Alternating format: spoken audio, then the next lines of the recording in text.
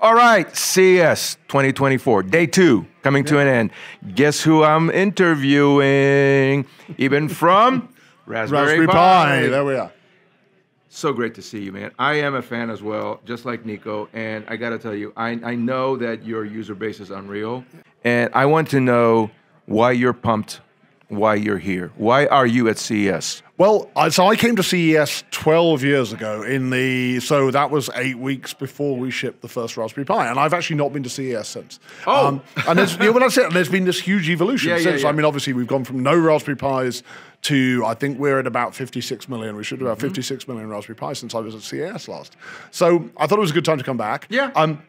The guys, so Sam and Chris, who've been here all week, they were telling me that the big change that's happened since they were at CES, certainly before the pandemic, if you're at CES in 2019, 2020, what you'd see is enormous numbers of Raspberry Pis out there on the floor being used for prototyping, being used as in test harnesses, being used for prototyping products. The big thing that's changed since then is there are even more Raspberry Pis out there, and they're being used in production. Right? Exactly. So what we're seeing is this evolution, particularly, I think a lot of this is driven by Compute Module 4.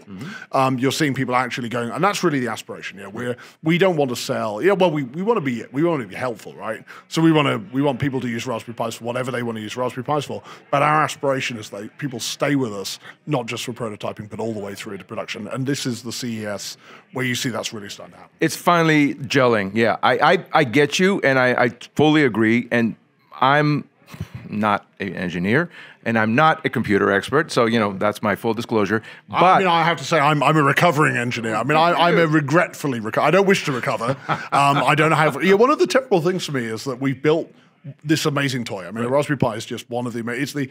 I would have given my right arm, my left arm for one of these things. For a thing, a tenth the power of a Raspberry Pi 1.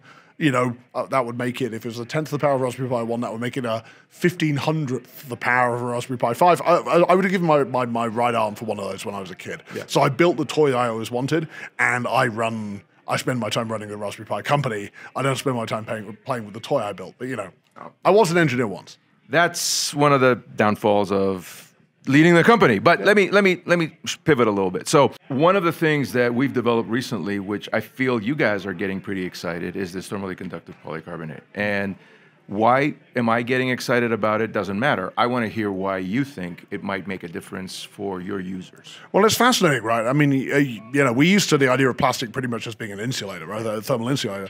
As Raspberry Pis have got more powerful over the years, they've also become more thermally conductive. Well, they have become more thermally they've become more thermally generating. Yes. And in order to keep the heat under control, they've had to become more thermally conductive. So you look at the design of a Raspberry Pi PCB now, if you hold a Raspberry Pi 1 and you hold a Raspberry Pi 4 or a Raspberry Pi 5 in your hand, you can tell what we did, right? Which is we packed the middle of that object with copper.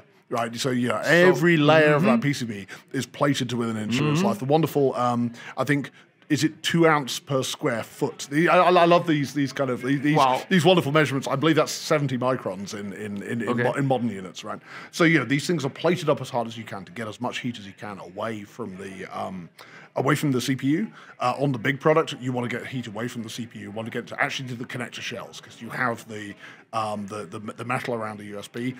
Actually, an HDMI cable will sink a hell of a lot of heat if you can just get the heat across the HDMI socket. So an enormous amount of thermal engineering goes into the product. What's been fascinating looking at the Covestro-based plastic solution is that you're putting plastic. There are Compute Module 4s out there. You're putting plastic on top of the product, and I'm thinking, well, that's going to cause the temperature of the product to go up. You're going to fry, and it makes the temperature of the product go down. Right. And that's something. And what's really fascinating is it's able to do that without interfering with the Wi-Fi performance. Because you kind of think, that's an incredible thing to do with plastic. But what you're going to have done basically is to make the thing electrically conductive. And if you make the thing electrically conductive, then it's going to short out the E field, and then you're going to get no radio. And so it's interesting that I know that you do have ones which are electrically conductive, but that you have a middle ground, some of these additives which get almost all the thermal performance of the electrically conductive design, but without interfering with the radio. And I am super pumped because, again, I feel I've seen it in so many,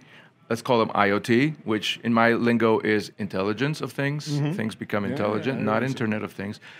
There are so many of them out there. That's very modern. That's the AIoT thing, the AIoT cornish. It's a very opportunity-rich environment. Well, we're super excited about, think about what is Raspberry Pi enabling people to do. Exactly. It's enabling people to deploy intelligence into the world at a much higher density than you could do with higher cost legacy platforms. That's super exciting. On the edge. Yeah, on the edge. And, we are, naturally, it's nice to go win sockets. The idea of winning sockets is great. In practice, what we're doing, because of the price performance point, we're creating sockets. We're creating opportunities to do compute, positive ROI opportunities to do compute. If the two ways to win an ROI argument, right? Yep. You can increase the return or you can reduce the investment. If you reduce the investment, you vastly increase, even a little reduction in the investment, vastly increase, and the capital investment and the running cost.